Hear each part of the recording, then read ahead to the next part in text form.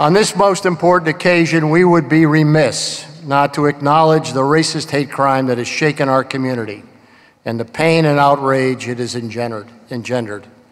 Make no mistake, this despicable, cowardly act directed at African American women, specifically members of Alpha Kappa Alpha Incorporated, including Taylor Dumpson, our first African American female student government president.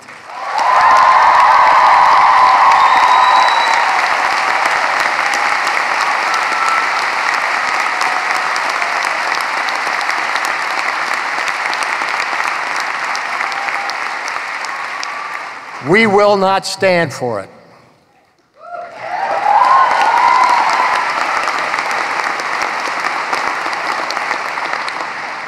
Any attack on one of us is an attack on all of us.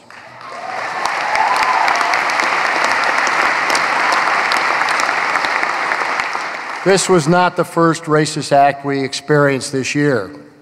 We are not immune to the hatred that has given rise to such acts on campuses across the nation and in communities. But this crime was an assault on the values of our community. As president, it is my responsibility to foster an environment where every student feels safe and is able to learn and thrive.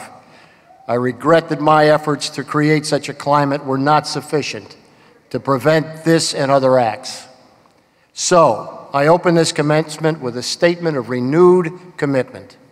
First, the leaders of this university and I will continue working with the United States Attorney, the Federal Bureau of Investigation, and the Metropolitan Police Department, and we will not rest until we identify those responsible and bring them to justice.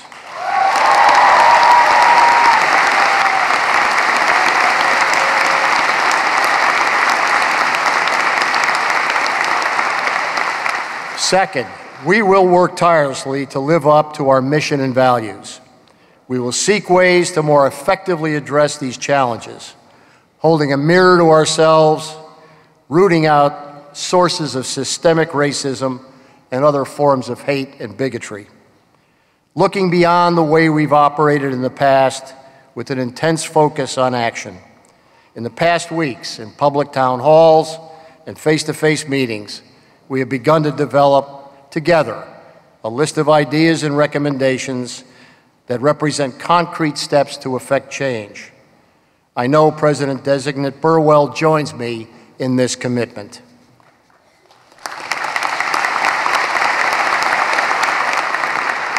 As I look upon the faces in this room, I see passion, I see resolve, I see leaders.